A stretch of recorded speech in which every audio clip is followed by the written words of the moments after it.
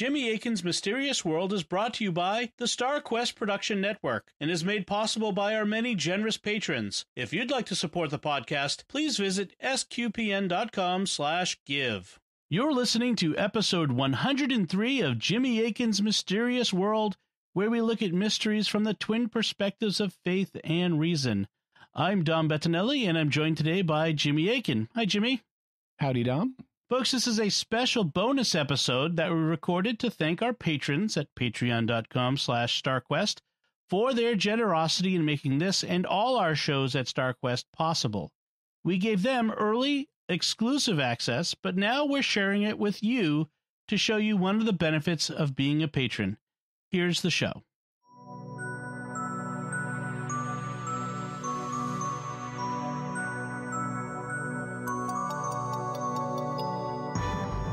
Welcome to Jimmy Akin's Mysterious World, which is made possible by you, our patrons on Patreon. We're always looking for ways to thank you for your generosity in making all our shows on StarQuest possible, and this is one of those ways. In the past, we've reached out to and asked if you had questions you'd like to ask, and we got many, many great responses. So many, in fact, the last time that we still had some left over that we're going to be talking about today. And that's what we'll be talking about on this episode of Jimmy Akin's Mysterious World. So, Jimmy, how will we be handling the questions today? We'll answer as many as we can, and we want to thank as many people as possible. So if you asked more than one question that we still haven't gotten to, we'll save it for the future. Answers will have to be brief, but we'll be devoting full shows to many of these mysteries in the future, and we'll cover as many things as we can here. All right. So our first question comes from Joseph Grabowski, who writes, some people talk a lot about dangers associated with yoga and transcendental meditation and the use of certain mantras. I once had a friend who was given a Buddha statue as a gift and buried it because he didn't want it in his house. And then there's the whole Harry Potter debate. The point is, it seems to be that there's ironically a lot of superstition regarding evil practices and objects. But if we look at the way blessed objects and sacramentals work, ex opere apparatus, couldn't we extrapolate from this a principle for understanding how curses and hexes and such must work? Wouldn't these ultimately really rely upon the intent and disposition of the user more than anything else? Yeah, so I think Joseph has a really good point here. There is a lot of superstition about non-Christian objects and practices and thinking that they are going to be harmful in some way that they're not. Like if you have a Buddha statue, it's got a demon in it because it's always demons. Right. You know, and really, you know, I can't eliminate the possibility that in some cases these things happen, but we don't need to run around being terrified by them and being afraid of anything that's not 100% certified Catholic. In particular, with, you know, things like stories and literature and stuff, you're not opening yourself to demons by reading a book that has magic in it, like Lord of the Rings or Narnia. And superstition, as we'll discuss in episode 79, which may be past or future, depending on whether you're a patron and when you're hearing this, we're going to be discussing the concepts of religion, magic, psychic phenomena, science, and superstition. And superstition basically is attributing too much significance to something, believing in something too much, and especially of a religious nature. And if you're thinking that every Buddha statue you see is a potential threat that has a demon in it, you're being superstitious. That's not to say we don't need to be on guard and careful about our faith, but it does mean we don't need to be natively suspicious of every single thing as having a curse on it. And by the way, we will be talking about curses in future episodes. Michael O'Donnell writes, I recently encountered an online debate over whether or not the Byzantine Catholic Church was right to venerate another archangel by name that comes from a book they claimed was canonical, but Latin Rite canons say is apocryphal. Is there an official church position on this issue? So the angel in question is called Uriel, and Uriel in Hebrew could mean either light of God, or God is my light, which is how it's often translated. It could also be translated fire of God. And obviously, our God is a consuming fire. So, fiery imagery and light imagery are both associated with God. Uriel is mentioned in books like Second Esdras, also known as Fourth Esdras. Also, Uriel appears in First Enoch. He seems to be mentioned in the Dead Sea Scrolls. He's mentioned in the Life of Adam and Eve and in the Sibylline Oracles.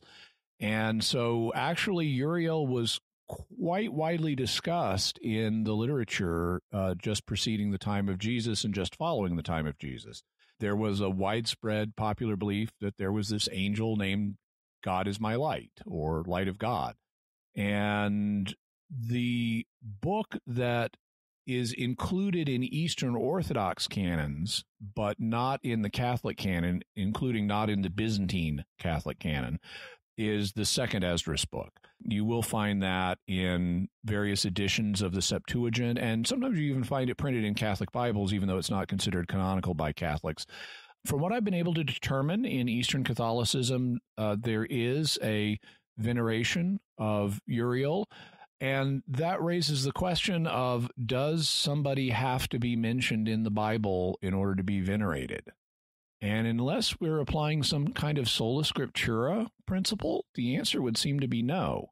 I mean, all the saints that lived after the time of the Bible, none of them are mentioned in the Bible, but we can, venerate them. And so if there's this angel who gets mentioned prominently in the literature of this period, that could reflect an accurate understanding. Even though the literature is not inspired, it doesn't mean this angel doesn't exist. And it doesn't mean that a particular church within the Catholic Church can't venerate this angel. So I don't see an intrinsic problem here. Also, you have, I should note, Uriel features prominently in First Enoch, and First Enoch is even quoted in the Bible. It's quoted in the book of Jude. And so biblical authors were familiar with and had some significant respect for First Enoch, where Uriel appears. So I wouldn't particularly stress about this. The church tends to, when there's a reconciliation between the Catholic Church and some church that previously was separate but now is back in full communion, as is the case with the Byzantine Catholic Church, their liturgical calendar and the saints on it is not challenged.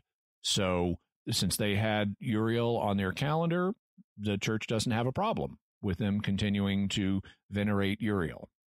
Michaela Knipe writes, Jimmy and Dom, I've always been curious about bilocation. I know Padre Pio and several other saints have had these experiences. Can you help explain a bit more about this phenomenon and how it occurs, or for what reason it has occurred? I know there have been many times I wished I could bilocate to help me be in many places at once. Keep up the great work. Yeah, as a parent, I have also wished to be able to bilocate at times. Yeah. So bilocation is a phenomenon that is reported. It's a mystical phenomenon that it's reported where a person will be in more than one place at a time. And it's reported in the case of various saints that they would be seen in one location, even though they were somewhere else. And, some of that can just be mistaken identity. I mean, that happens all the time. But the saints themselves sometimes report, I fell into a trance and was mystically somewhere else. In terms of the nature of this, well, some form of appearance in more than one place is clearly possible, according to Catholic theology, as we see with the Eucharist, which is described not as bilocating, but as multilocating. Jesus appears in many places at once in the Eucharist. But you'll notice he doesn't appear with his physical body extended in space to where you could look and say, oh, that's Jesus. That's what's called in theology sometimes circumscriptive presence. So when you see a body extended in space in the normal way where you could touch it and touch different parts of it, that's circumscriptive location. But there's also something that's called definitive location. And definitive location occurs when a thing is present not in this extended way, but in a way that the entirety of the thing and this is a little hard to understand, but the entirety of the thing is present in every part of a location. Mm-hmm. And an example of this is the human soul. The soul is not a physically extended thing, but the soul animates every part of your body and is present in every part of your body all at once. And so your soul has a definitive location in your body, but it's not located there circumscriptively to where you could like say, oh, this is the arm of the soul and this is the toe of the soul and things like that. And that's also the way that Jesus is present in the Eucharist. He's present, according to theologians, by definitive location in the Eucharist rather than by circumscriptive location. And that leads to a discussion among theologians about, is it possible for a physical body to be present circumscriptively in more than one place at a time? And a variety of theologians, including Aquinas, say no, that you can't have like, here's the body of Padre Pio in this town in Italy, and then here's the body of Padre Pio simultaneously manifesting in this other town in Italy, and have them both equally be his real body. And so what Aquinas would do to explain that is say that one of the bodies, the one that's not his normal one, that one of them is not his normal body, it's some kind of manifestation, like it's a secondary body or it's a visionary body or something like that. So his body is not really in two places at one time. It's some kind of other manifestation. It's like an avatar, if you remember the movie Avatar. Mm-hmm. The other theologians, though, including some very highly respected historical theologians, have said, no, a God could, if he wanted, make a body appear in more than one place at a time. And that's what he's doing in these cases.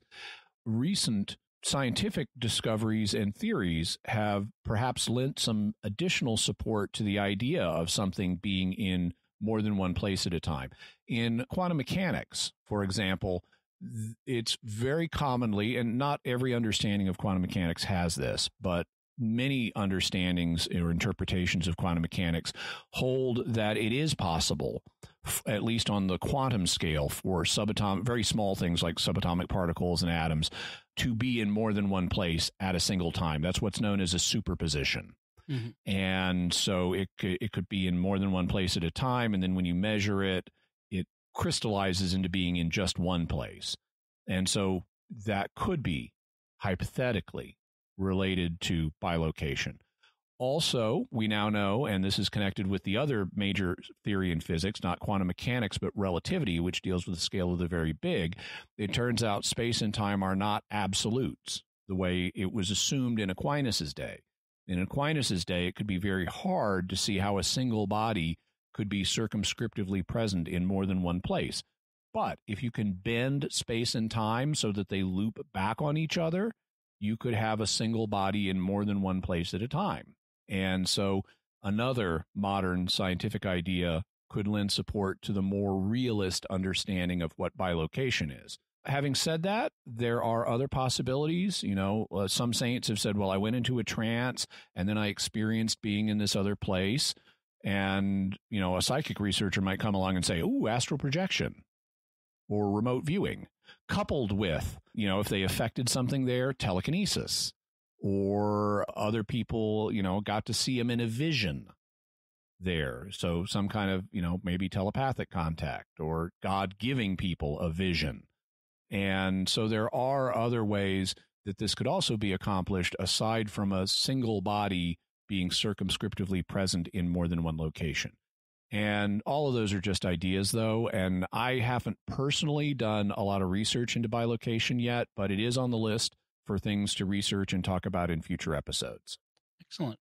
Kathleen Hamalinen writes, hello, Jimmy and Dom. I'd like to know about the mystery of the Superstition Mountains in Arizona. Yeah, so they got a great name, don't they? Yes. The Superstition Mountains are famous for a few mysteries. The most famous of them is it's the supposed location of where the Lost Dutchman's gold mine is. And the Lost Dutchman actually wasn't Dutch, he was German. But at the time, Germany Deutsch. and... Deutsch, Dutch. Yeah. Also, there is an Apache legend that there's a hole in the Superstition Mountains that goes to the lower world. So that's also part of the legend, but that's not as famous as Lost Dutchman.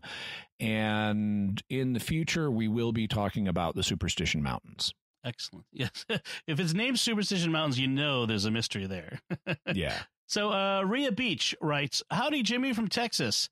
Can you talk a bit and give your thoughts about David Paulides' documentary about missing people in the national parks?" Yeah, so David Paulides is a sort of paranormal investigator. He has investigated Bigfoot, but recently he's been more famous for doing a series of books and documentaries called Missing 411. And the basic idea of these is he thinks he's uncovered a large number of inexplicable disappearances in national parks. And in some cases, the people involved in these disappearances have then mysteriously reappeared in really unexpected ways. Like you'll have a child who is 5 years old or less that disappeared from a campsite and then appeared miles away at the top of a hill without the scratches you would expect. And how did this kid get there and cross all this distance in this rough terrain and has no memory or has weird memories of what happened in the interim. And he doesn't claim to have a definitive explanation for these things, but he thinks that the National Park Service is being irresponsible in how it handles these cases, that according to various claims, there either is or isn't a comprehensive listing of these things that you would kind of expect them to have. But if there is one, it has not been released to the public. And so I think he has like FOIA requests trying to get access to the records on these things. And he says he's talked to park workers who say that the parks really, the higher ups don't really want to look into this issue. They kind of want it to go away. But according to Paulides, there is a statistically anomalous number of people going missing under weird circumstances. Now, critics will push back on that and say there are all kinds of things that happen out in parks. People can fall off cliffs and disappear very suddenly and their bodies don't get found. There can be animal predation. People can drown. All kinds of different things can happen. And they would argue that it's really not a statistically significant number of people, or at least not the number that Paulides thinks it is. So I've got Paulides on my radar, and he's on the list to talk about in the future. One of the problems in researching him, though, is he hasn't made his books available electronically. And it's much easier for me to research in electronic form than it is with physical media. Jonathan L. has a bunch of questions. Jimmy, how'd you like to handle this? You want to do one at a time? Yeah, they're all short. Let's do them. We'll just do them all. Okay, awesome. So Jonathan writes, if someone is a devout Catholic from birth to age 30, then gets a traumatic brain injury due to an accident and emerges an atheist, which they remain until they die many years later, would they go to heaven or hell? Same question again, only starting out as atheist and becoming Catholic due to injury. So if someone starts out as a Catholic and then has a brain injury and they become an atheist, I would assuming that the brain injury was what was responsible for that. Well, then the brain injury would have deprived them of the normal use of human freedom. If you're saying that's why, it's not because they chose to become an atheist, it's because they had a brain injury. Well, in that case, the fact that they became an atheist without the sufficient use of free will would mean that there is no change in whether they're in a state of grace, because you're not responsible for things that you don't freely do. Now, they might otherwise go in, if they still have sufficient use of free will in other matters, they might go on to commit mortal sins, but then they also might repent of those, even in a way that doesn't result in them having a conscious belief in God. And, it is possible for atheists to be saved even though they don't believe in God, if they otherwise live up to the light and the grace that they have received. And so someone becoming an atheist due to a brain injury that deprives them of free will in that matter, that wouldn't change their state of grace, but it wouldn't, if they're in a state of grace, but it also wouldn't say anything definitive about whether they would go to heaven or hell one way or the other. It would depend on other factors. In the case of someone who starts out as an atheist and gets a brain injury that results in them becoming a Catholic without the use of free will, well, the sacraments work as long as you don't oppose them by free will. And so if your will at the moment of baptism is not opposing receiving grace in the baptism, then you'll receive it. And so there would be an argument that in this case, this person would sort of be like an infant being baptized. He's not freely choosing baptism, but he's also not opposing it. And so you could argue he will receive the grace of baptism, including the infused virtues of faith, hope, and charity. And you could argue, on the other hand, well, maybe he has a deep fundamental option opposing this that remains even though he's had the brain injury. That's how you would argue. You'd have to say there's still some underlying subconscious or implicit rejection of the faith in order to argue that baptism wouldn't have its effect here. But I think the better case is probably that it would. However, even though he becomes Catholic, and even if he gets the graces of baptism, he can still go on to commit other mortal sin and lose it. And so being a Catholic or being an atheist is not a guarantee of heaven or hell one way or the other. It depends on more than one thing. Okay. His next question is, does the teaching that God brings good out of all evil have any practical value or meaning to those who end up damned? The argument would be that it's still better for the damned to exist rather than not exist. And so even if they're being held accountable for what they did, they still end up on the plus side of things. And so even for them, the argument would be they're benefiting from existing, and that's some of the good that God has brought out of the situation, even though they've messed it up. So it's not as good as it could be by their own free will. Okay, and then next he asks, would it be against any Catholic doctrine to believe that hell isn't terrible suffering in itself, but only compared to the beatitude that these damned don't experience?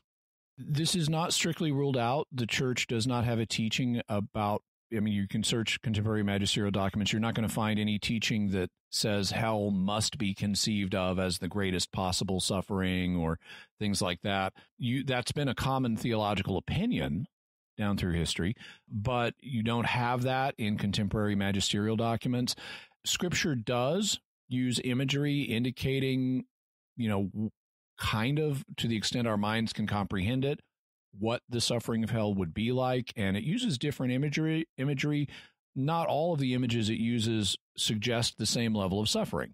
Some use fire, and obviously burning is really painful. Others, though, compare it to being cast out into darkness where there will be weeping and gnashing of teeth. And sometimes the weeping is not the same as being burned, that right. kind of emotional anguish. Also, the gnashing of teeth, that could be gnashing due to emotional reasons, but I've also seen it suggested that that's chattering of teeth because how cold it is out in the darkness instead of being allowed into the nice warm house. Being cold enough that your teeth chatter is also not the same thing as fire. And so we have a mix of images in Scripture that are used to depict this suffering, and none of them seems to have a definitive value over the others. And so it remains an area for speculation exactly how much suffering this involves. Okay. And thus, some people have proposed that maybe it's not actually that bad from an absolute scale, but it is bad compared to the glory of heaven. An example of this kind of hell, if you want to see a literary depiction of it, check out C.S. Lewis's book, The Great Divorce. And he has a kind of imaginative exercise of what this kind of hell would be like. And then his last question is, can a Catholic in good standing be an anarchist, meaning an advocate for a society that does not have a standing government, not meaning actively using violence against an existing government? Right. So philosophical anarchism as opposed to violent revolutionary anarchism. Okay, so here's what the Catechism of the Catholic Church says. In paragraph 1879, it says, human society can be neither well-ordered nor prosperous unless it has some people invested with legitimate authority to preserve its institutions and devote themselves as far as necessary to work and care for the good of all. By authority, one means the quality by virtue of which persons or institutions make laws and give orders to men and expect obedience from them. And then in the next paragraph, it continues and says, every human community needs an authority to govern it. And that's what we would call a government. The foundation of such authority lies in human nature. It is necessary for the unity of the state. Its role is to ensure, as far as possible, the common good of society. And that just seems to be something that is part of human nature. Even if you look at our close relatives like chimpanzees and stuff, or gorillas, a given band of them is going to have leaders. And humans spontaneously organize with certain people as leaders, even in informal groups. If you have a group of friends and they're deciding what to do, what go out to a movie or a restaurant, some person or group of persons tends to take the lead in figuring that out. So humans naturally have leadership emerge. And if you have big groups where you have real stakes on the line, like, are we going to survive or not, say a famine or an invasion, you really need leaders with authority. So I would say it's very hard to see how the idea of philosophical anarchism would square with human nature or with Catholic teaching. If you wanted to propose something other than a government to take care of the basic needs of societal organization, then that would be possible, but you need to have a realistic way to do that. And I'm not sure what that would be. And if you do propose some mechanism, like everybody gets to be king for a day, well, okay, then you've just got a government that rapidly changes hands. Right. So, and if you propose like everybody gets a little electronic device where they can vote on every single question and everything is determined by majority rule, still that's not going to be well. Yeah, it sort of is, but also it's not going to be practical to consult everybody on every single question that society needs to answer. Right. And so I don't see, even if you call it something else, I think you're really introducing a crypto government, or your society is going to fall apart. Right. Right. Yeah. I mean, that last one it's democracy. It's a form of government, but yeah. Patrick writes, howdy, Jimmy and Dom. Did the Tennessee prophet have any other as of yet unfulfilled prophecies? And if not, what do you suppose God's message or lesson to us is about this prophet and his prophecies? So we talked about John Hendricks, the Tennessee prophet, back in episode 44, and we mentioned he did have some prophecies that hadn't come true. One of them was that the town that was going to be built, that is now Oak Ridge, Tennessee, was going to be named Paradise. And that hasn't happened to this point. And I don't know that it ever will. Also, in terms of what the message would have been for people, it could have simply been a sign of God's presence. God's letting them know by showing John Hendricks some of the things that are going to be happening in this area. God's showing that he's real and that he has real contact with people. So that could have been part of the purpose. There also could have been other purposes, like a moral warning that also came through Hendricks, who did morally warn about things. He said the county workhouse was an evil place and would be destroyed, and it was. But because we're dependent on oral history here and what people remembered him saying, because he didn't write his prophecies down, they may have just, as we mentioned, they may have just been impressed by the ones that came true and kind of forgot about the moral message, because people tend to do that. They get impressed by, wow, this amazing prophecy came true, and then they forget about the moral message that was attached to it. I would say, though, on the prophecies coming true, if I lived in Oak Ridge, Tennessee, and if any of you do, I propose that I would run for office on, say, the city council on the platform of, we need to change the name of the city to Paradise. Just for, sure. That would certainly be a fun election campaign. Yeah. So Ruth writes, we often hear about schools of dolphins washing up on beaches all dead, and it's always unexplained. There are speculations about why, like sonar from naval activity disorienting and confusing the dolphins, but each time there's been an air of mystery. What do you think? Yeah. So, and this doesn't just happen with dolphins. It also happens, with whales. And these are, because dolphins and whales are a kind of animal known as a cetacean, a marine mammal. These are called cetacean strandings. And Wikipedia has a page on them, which we'll link to. According to Wikipedia, several explanations for why cetaceans strand themselves have been proposed, including changes in water temperature, peculiarities of whales' echolocations in certain surroundings, and geomagnetic disturbances. But none have so far been universally accepted as a definitive reason for the behavior. However, a link between the mass beaching of beaked whales and the use of mid-frequency active sonar has been found. My own thoughts, and I haven't studied this in detail, but my own thoughts is that these things are accidental and in part based, it's not like they're trying to kill themselves. They're doing something else that then gets them up on the beach in a way where they can't extricate themselves. And this is probably partially conditioned by herd behavior on their part because they do travel in groups, like in the case of, called pods and so forth.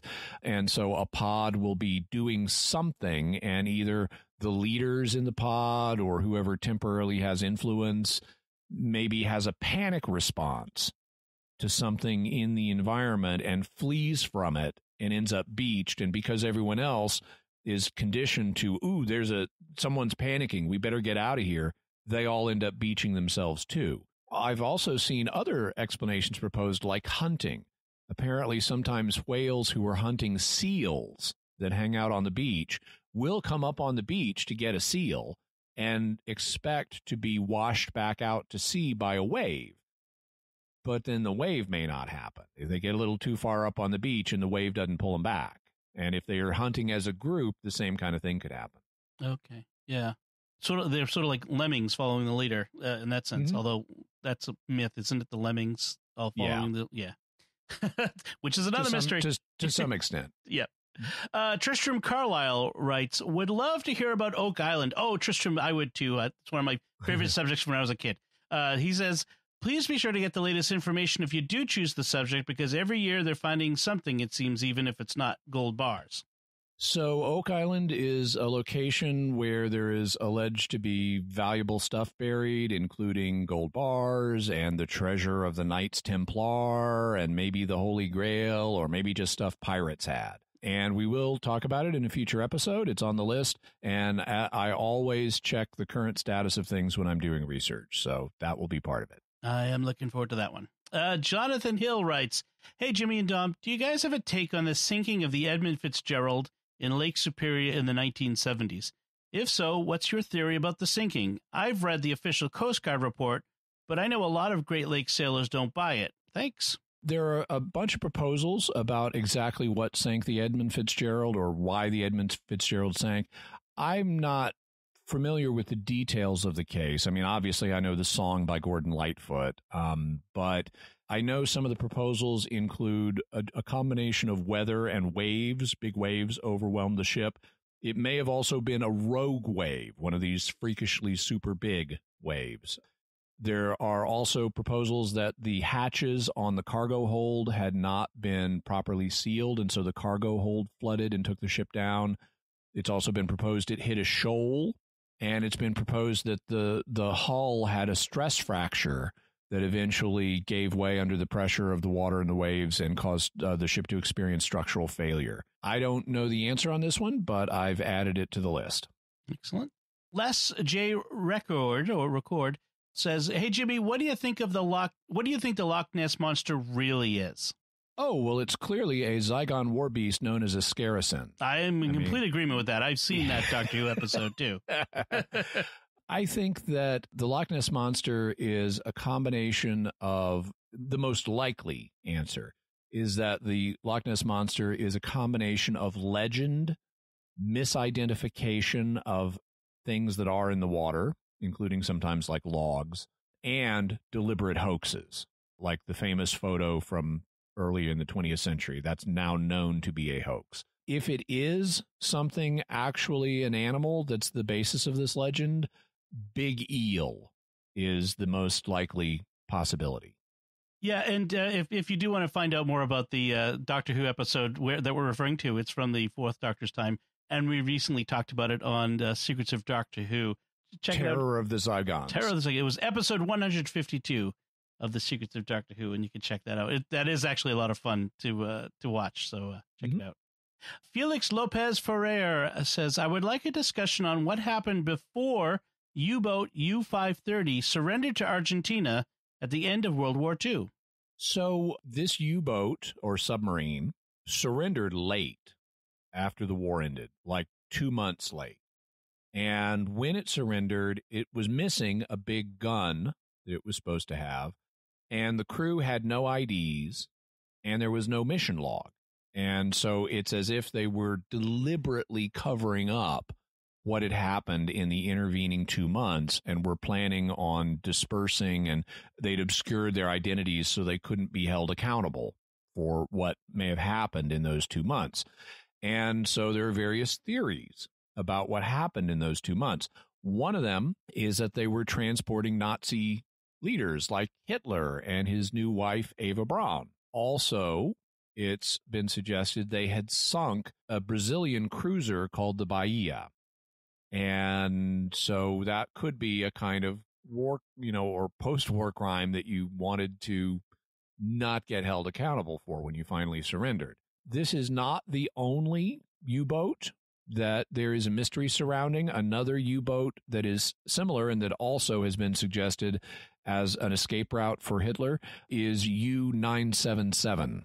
And I've put both U-530 and U-977 on the lists to discuss in future episodes. Okay. Lizzie Grayson writes, did Noah's Ark really happen? If so, what is the evidence for this? And if not, what is the symbolic meaning of the story in the Bible? Well, the primary evidence for Noah's Ark is found in the Bible. There are parallel flood stories told by other cultures, but, the guys involved aren't named Noah. Like in the Babylonian equivalent, there's more than one, but in the Epic of Gilgamesh, for example, the equivalent of Noah is named Utnapishtim. In the Greek version, the equivalent of Noah is named Deucalion. There have been modern expeditions to Mount Ararat in Turkey that have had inconclusive results. Most scientists and biblical scholars do not think that they're going to find the Ark. In terms of what genre of literature Noah's Ark is, you'll notice it falls in the first 12 chapters of Genesis. In fact, it falls smack dab in the middle of the first 12 chapters of Genesis. This is what's sometimes called the primordial history. And one of the things that the church has recognized is that the primordial history is different than in character than later history in the Bible, including later on in the book of Genesis. The style of writing changes significantly once we get to Abraham. And suddenly things are becoming much more concrete with much more historical detail. And it looks like the primordial history, even though it contains real memories of things that happened, is significantly reconstructed rather than being based on firsthand records. Where the firsthand records really kick in is when Hebrew writing kicks in. The earliest Hebrew writing is approximately 1000 BC, approximately the time of King David. And once they start keeping court records, that's when history in the Old Testament becomes really much clearer and preciser and datable, and archaeology, we can find stuff and so forth. And before that, people had oral tradition to preserve information, but oral tradition doesn't let you create a permanent record the way writing does. And so there's an element when you're relying strictly on oral tradition and not on eyewitness stuff and not on written records, there's an element of reconstruction that's part of the telling of these stories. And at really remote periods, like before Abraham, there's going to be more reconstruction. And so the church, for example, in not just in the Catechism, but in the Catechism and in other documents, acknowledges that, like in the Genesis narrative, it uses symbolic language to communicate real stuff. Like the week of creation uses the symbol of a week to convey the work the Creator really did. And similarly, the Catechism says that the account of the fall of man uses figurative language to communicate an event that really did happen at the dawn of human history, where our race turned away from God. And since Noah's Ark falls in this same period and is part of this same kind of literature, you would expect Noah's Ark to be sort of in this middle zone where it's, incorporating real things from history, but also is told in a reconstructed and potentially partially symbolic way. In terms of the messages that we can infer from this, whether it was fully literal or something kind of a mixture, the lessons clearly are that sin has consequences, and that even though sin has consequences and when disasters occur, it's not because God is a bad God. God will also preserve his remnant through a faithful people through the disaster. So you want to be faithful to God, and that God is not going to bring this kind of calamity again. That at least not before the end of the world. This kind of calamity is unique. So those would be, I guess, a few thoughts on the basic question. I do remember reading a few years ago an article about some marine archaeology that was done in the Black Sea, where below a certain depth there's no aerobic activity, so things don't degrade due to cellular decay like they do in where there is, and that long story short, they believe that the Bosphorus, which is the waterway that connects the Black Sea and the Mediterranean, once was not there, that it was land. Some cataclysmic event happened that opened it up and flooded what is now the Black Sea in a rapid fashion that caused people to have to flee their homes suddenly. And this huge flooding event entered into the history of many peoples. And that's entirely possible. I'm aware of that as well. I think we've even linked that in mysterious headlines before. Okay. But yeah, there have been a number of proposals for events that could have been the basis of the Great Flood. Interesting. Okay, so moving on, Mike and Angie Grotham, they had a Halloween/spooky themed questions. First, will there be an episode on voodoo, and can they really bring people back from the dead zombie style? We will have discussions of voodoo and zombies in future episodes. He also mentions he assumes that the zombies, if they could be brought back by voodoo practitioners, would just be demonic. Actually, I would think there are other possibilities that would be more likely than voodoo practitioners being able to really get a demon to reanimate a dead body. There was a book, actually more than one book, but one of them that appeared back in the 80s, I believe, was called The Serpent in the Rainbow, and it proposed a pharmacological explanation for zombies, that you could give a person a combination of drugs that would knock them out and make them appear dead, and then subsequently would alter their personality and make them malleable and kind of brain damaged, but you could get labor out of them. So there are multiple explanations for what zombies might be, including naturalistic explanations like the pharmacological hypothesis, and we'll be talking about that in future episodes as well. And then the second part of the question is, I'd love to hear your opinion on my zombie apocalypse theory. If a demon can control an object, couldn't a demon control a dead body or dead person, making it look like the dead person is a zombie, hence tricking people into thinking a zombie apocalypse is happening? And then the zombie could bite and kill the human, and then the dead human is, quote, infected with another demon, creating another zombie, and repeat. It's logically possible. I don't see anything. There's no contradiction in the terms that would keep it from happening, but it would be unprecedented. And it also seems to be unforeseen in biblical prophecy. So I don't expect this to happen. Very good. I don't want any zombie apocalypses. So Phil S. writes, Scripture says that a great chasm has been established between heaven and hell to prevent traveling between them. Is chasm an accurate translation? And if so, if one could hypothetically enter the chasm, what do you think would be the characteristics of such a place?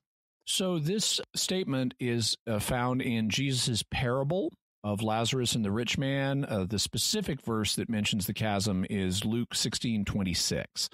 And in the Greek, in this verse, the word for chasm is chasma. So you can hear just directly, this word has just been brought directly over from Greek, chasma, to chasm in English. And the translation chasm is a fine translation. The word in Greek can also mean yawn, like you're yawning your mouth, or gape, like you're gaping your mouth. But when you apply it to a geological feature, it's a big gap or a chasm. And so it's a perfectly fine translation here.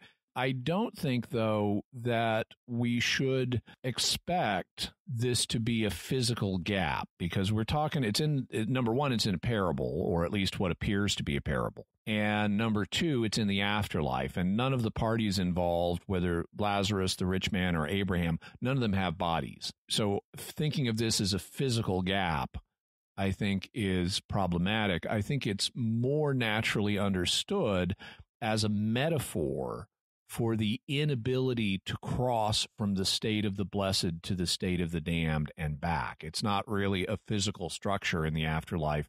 It's just a symbol of the fact that one cannot move between the states of being blessed and being lost. Could just as easily have been used a word like wall in that sense too. Okay.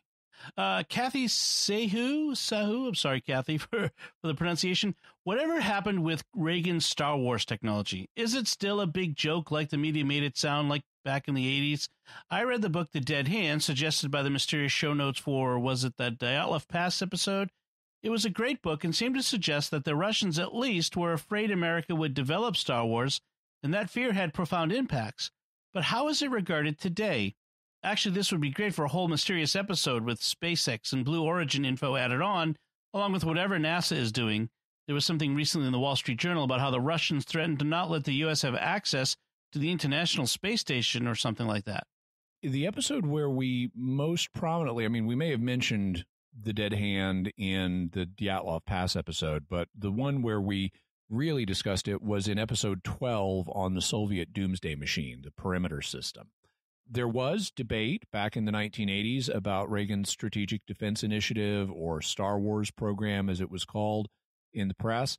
Basically, for people who may not remember that, the physicist Edward Teller, who was a Nobel Prize winner, talked to Reagan. He was one of his scientific advisors, and said, look, we could build in outer space a shield to protect America and everybody from nuclear war, so that if the missiles get launched, they get shot down before they're able to hit. Reagan, who wanted to end the threat of nuclear war, latched onto this idea. And the Soviets thought, America may be building this shield just for itself.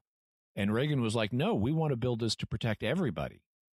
But there's always opposition to whoever's in office. And so you had people saying, oh, Reagan doesn't know what he's talking about, and this is destabilizing. It could actually provoke a nuclear war. If the Soviets think we're really building this, they could decide to strike before they lose the opportunity. So you had a bunch of criticism of this idea, including from various scientists and engineers who said that they don't think we have the tech to do this yet. We couldn't really, and won't in the near future, have the ability to neutralize hundreds or thousands of missiles coming in all at once. They would point out, like, for example, missiles might set up, once they're in flight, they might set up a bunch of decoys, and you wouldn't know which are the real ones and which aren't. And so you got to take out this preposterously huge number of missiles. Not being an expert in these things and not being a Nobel Prize winner like Edward Teller, I don't know what the answer is, but that was what the debate was about.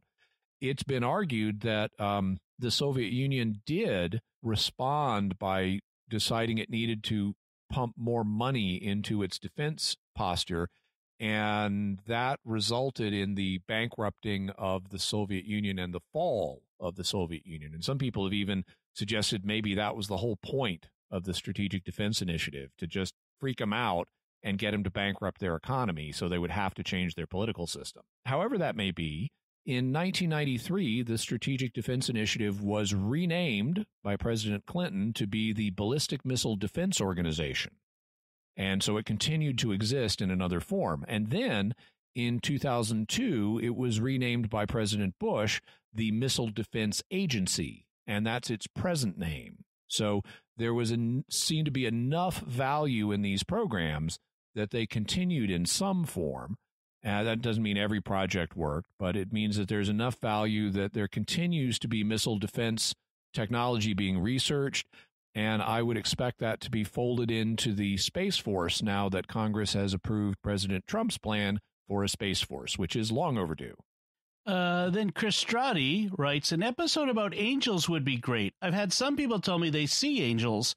And on the flip side, another episode about demons. Again, I've had other people who say they can see demons and know when people are possessed as well. Yeah, I would be skeptical of anyone who says they can just tell when someone's possessed. Exorcists are required to rigorously test other hypotheses and not just conclude someone's possessed. We will have episodes on angels and demons in the future. One thing I would note, and we're likely to have an episode on exorcism in principle. I mean, the concept of exorcism and what actually happens. But I just personally do not want to spend a lot of time with my head in that space. Exorcism and demons are creepy and scary, and I don't like to think about it too much. So we probably won't be having episodes on multiple individual exorcisms. Sometimes we've had requests for, can you do this exorcism case or can you do that exorcism case? And I don't like to keep my head in that area a lot. And so, we're likely to cover the topic in a general way, but I don't want to spend a lot of time researching individual cases of exorcism just for my own sake. It's not my nature. I'm there with you. Colleen Rudolph writes, is there any evidence that the Bermuda Triangle is mysteriously more dangerous to ships and aircraft than anywhere else? I haven't looked into the details yet. It's obviously on the list. I suspect that the reputation for danger for aircraft and ships there is exaggerated, but there could be some navigational or other nautical hazards in the area that, are responsible for some of the ships and airplanes that have vanished. Joe Trizos writes, is there any evidence spell casting of any sorts works? Yes, I know the church, of course, condemns such, but if they condemn it, does that mean that there's actual evidence that spell casting can work? This goes for any kind, divination, evocation, conjuration, witchcraft, etc. The episode that you're going to want to listen to is episode 79, which will be in January of 2020. It'll be either in the future or the past, depending on whether you're a patron and thus when you're listening to this episode. The episode is on religion, magic, psychic phenomena, and science. And as you'll hear in that episode, spells are basically unapproved religious rituals. And religious rituals can have an effect. I mean, Christian ones obviously do. That's what the sacraments are. There's also some evidence for psychic phenomena may work or may happen in some situations, and that could be the basis of some spells. It could really be someone thinking they're doing a spell when really they're doing something that's involving something of a psychic nature. On the other hand, that's also hotly contested, and people will say, no, there's no evidence, no good evidence for psychic phenomena being real. But if there were, that could be a possible basis for some spells being effective. And then, of course, demons are real. And so there are spiritual forces that could do things in connection with evocation. That's where you call up a spirit to do your bidding, like a demon potentially. But how common it is to be able to successfully get a demon and then get it to do what you want, that's an entirely different question. But I can't rule out the concept in principle.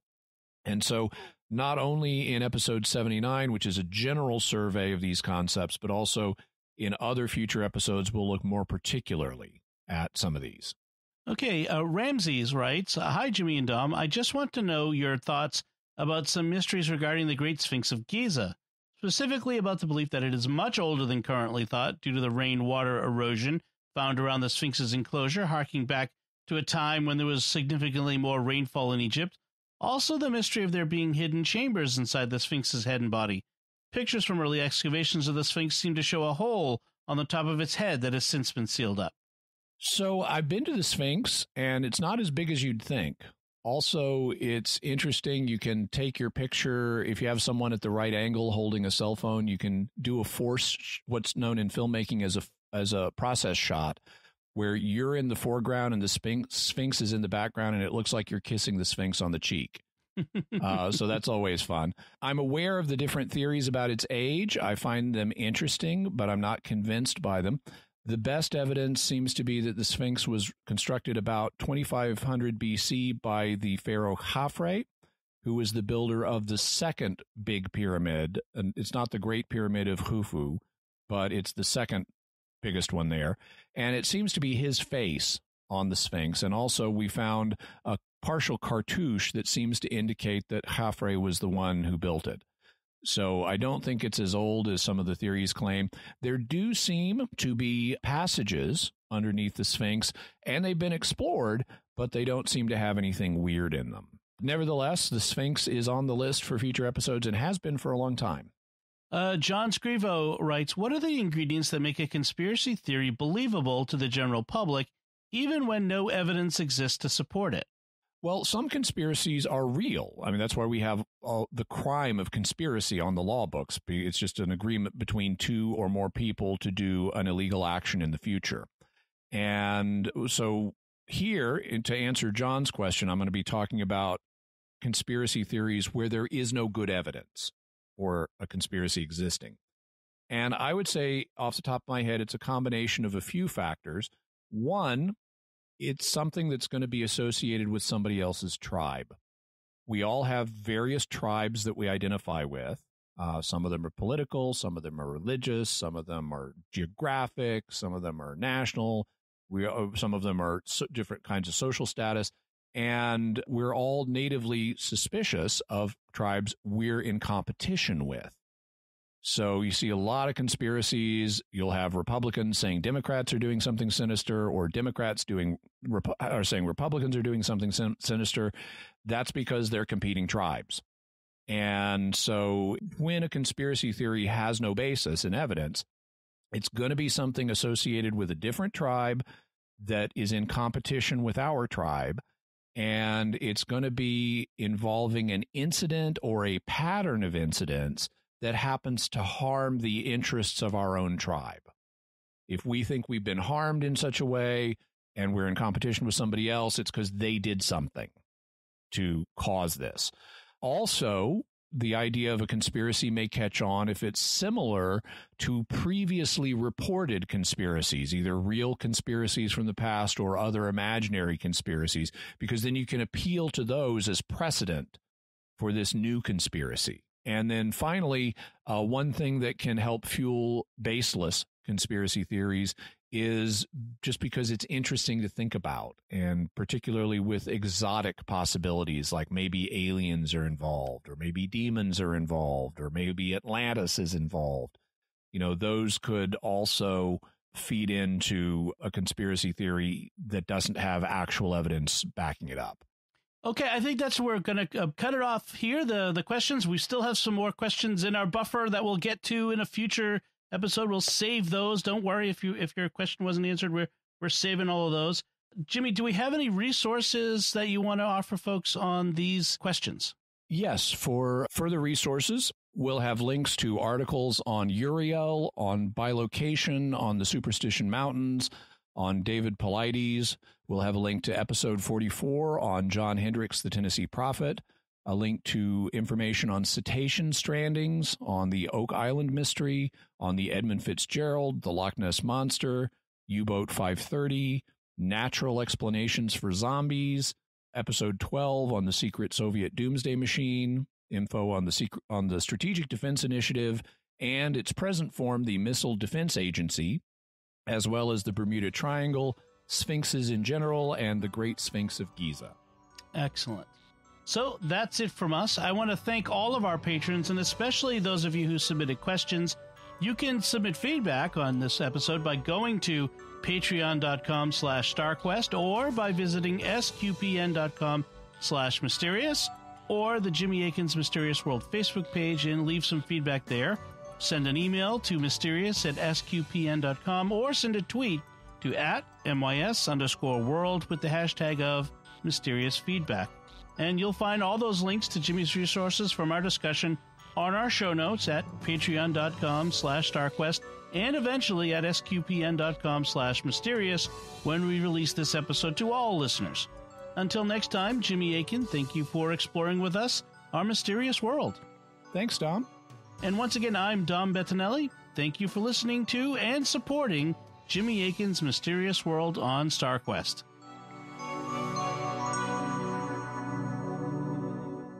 We hope you've enjoyed this Patron's Question show. Jimmy Akin's Mysterious World is only possible because of the generosity of our patrons on Patreon.